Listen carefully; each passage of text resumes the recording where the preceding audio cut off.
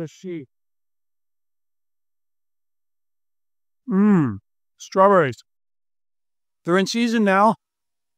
They're not in season in January. In the capital debates, F.A. Hayek, John Robinson, Straffa, they made the point that market prices are relevant when making any type of valuation. My name is Mark Bernat.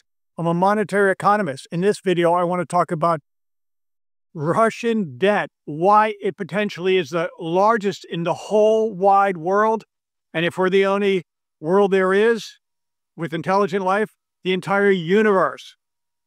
The Tsar of Russia had made two ridiculous claims the other day, that one, Ukraine and Russia are one, and I'm not even going to go there, it's so ridiculous. He wouldn't understand the Ukrainian language, culture, history, religion, or anything, or identity, self-identity. But two, maybe as ridiculous, to me, it hurts my ears when he says the Russian debt is perhaps the lowest in the world. He may have even made the claim it's the lowest in the world.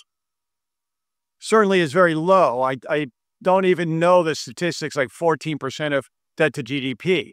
So I'm going to unpack this claim, decompose it. Truthfully, I'd like to see something else decompose. But when it talks about debt, you always have to put it in relation to income, debt to GDP. So somebody who has, for example, $5,000 of debt, but they're making $1 million a year, that's low debt. I'll give them that. But if somebody has $5,000 of debt, and yet all they make is $12,000 a year, that's a financial burden. Now, if they make $2,000 a year or $1,000 a year, that's a huge financial burden. And that might be the situation of Russia right now. So when talking about debt in general, there's calculation errors and a few overstatements and a few understatements. An overstatement might be inflation because interest payments are in nominal terms. Another overstatement might be capital budgeting because it's treated as an expense when you create a government project, such as you build a bridge. And it's not typically, or a school or something, it's not typically depreciated and amortized over time. Where in capital budgeting, we know that in private industry, we do this. You're not looking at returns and it's just expensed out. And also the business cycle. It has potential to overstate and understate a debt. You know, there's some economists that want a full employment, full debt, because during booms, you know, you have one statement based on revenue generation, and during busts, you have another statement because of lack of revenue and ability to collect taxes. But on the other side, on the negative, on the con side of the government debt, you have something called uncounted, undisclosed, off-paper type liabilities. In a transparent democracy such as the United States, we know that to be Medicare and Social Security as the primary drivers. But we also have liabilities that are not even able to be counted for, such as what if student loans are not paid? You know, that's a potential bailout. So that's a gross understatement of the actual debt. And this examination is, does Russia have anything like that? First thing you want to do is market prices. There's no market test for anything in Russia because it's a centrally planned economy and it does not have transparency. It's run by an autocratic, central Moscow bureau. And when you have something like that, you know everything is off budget. They have everything, the banks, state-owned or quasi-state-owned, they have debt, and the debt is just transferred from the government balance sheet to the state-owned balance sheet. And it's circular. They have it owned back. What about state-owned industries? The same thing. Gazprom, I don't even know that's still in business. The debt is transferred from the government to a private balance sheet, but it's still debt, which is an obligation of the government. Same thing with, unlike our states in the United States or regions, we have ability to raise taxes in each locality is individually responsible. In Russia, they have that, but not really. It's all rolled up under the government centrally planned idea. So that debt is grossly understated because that's a government debt. What about military expenditures? These are expenditures, and not only that, the personnel, they have obligations to these personnel, whether it be pension, healthcare, once they have been evaporated or transcended or descended into the next realm. They have obligations to the family. These are not on the balance sheet when they're calculating debt. So when they calculate that they're one of the lowest, that's most likely, or I would say with great confidence, as a monetary economist, a propaganda claim. What is the true disclosure? What is the true value of the Russian debt? If you carve out these state-owned, this, cooking the books, funny accounting, and these artificial type pension, not really on the balance sheet, retirement, healthcare, and you bring it to transparency, bring the light and truth to the Russian debt-to-GDP ratio.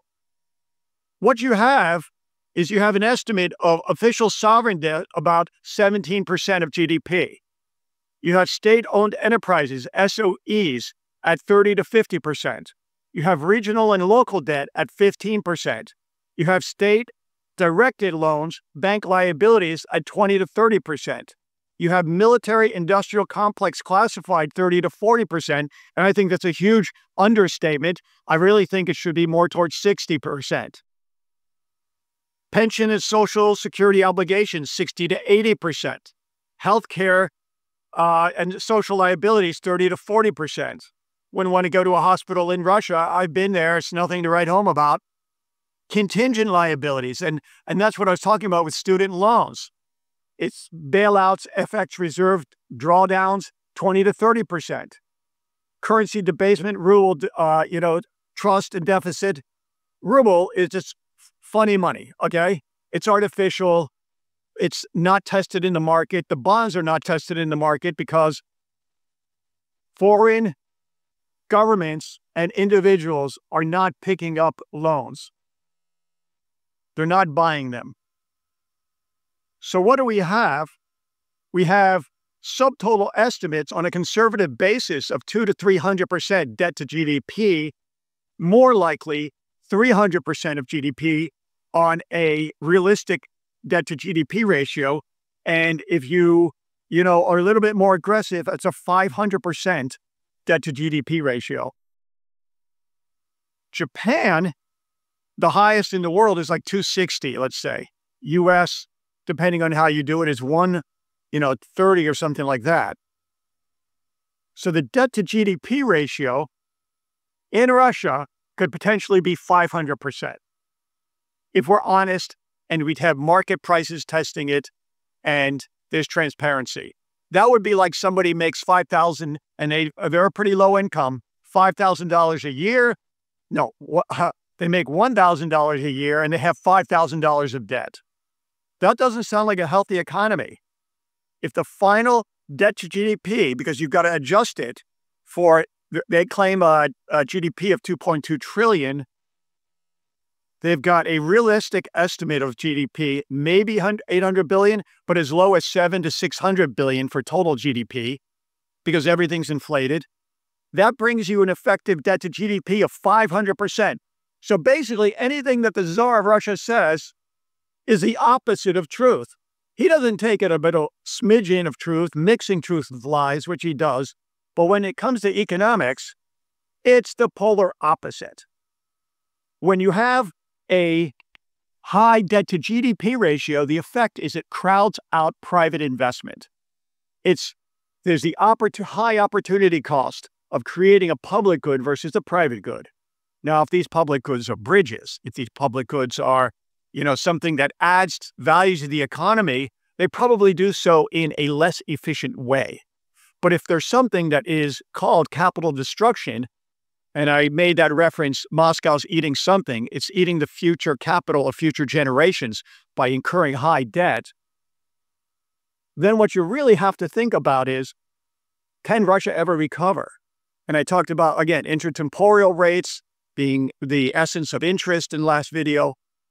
That's based on Bombavark and their Austrian understanding of capital. How can we possibly understand what is going on behind the Russian economy unless we're honest and transparent? And we test it with something called market prices, right? Market prices. Strawberries are tested for market prices. They're low now, they're in season, and in January they're high. Market prices, true valuations don't exist in Russia. But as an economist who focuses on statistics and numbers, with great confidence, I can say it is a gross exaggeration to say that the debt to GDP is 17%, and in all probability, with a conservative estimate, you're talking 250, 300, and my aggressive estimate, over 500%. That crowds out private investment. And just think crowding out is like, some speedy delivery company versus a post office. I worked for UPS. Everything was about efficiencies. They had industrial engineering, seeing how one move of the human body could take time off if aggregated across all people. And I'm not thinking the post office is doing that as efficiently. So the entire economy slows and grinds to a halt. They steal the future of the children. There is no future of Russia. Okay? Unfortunately. So if we want to make the world a better place, we've got to be honest. And the Russian economy is still going down. It's still collapsing. It's the end. It's probably the worst place to live on planet Earth. Maybe there's some worse places. I mean, my friend, everybody says, well, what about Africa? My friend's from Kenya. He likes it. It's pretty nice. It's got a beautiful place. It's got a little, field in the back growing tea. Russia, high debt. And that's not even considering that the consumer debt is going through the roof. So that's my video making the claim based on the Russian government transfers what would normally be official debt to their state-owned companies, and they have uncountable amounts of undisclosed and uncounted liabilities. My name's Mark Biernot. I'm a monetary economist. Enjoy some strawberries while they're in season. Have a beautiful day. Thank you very much.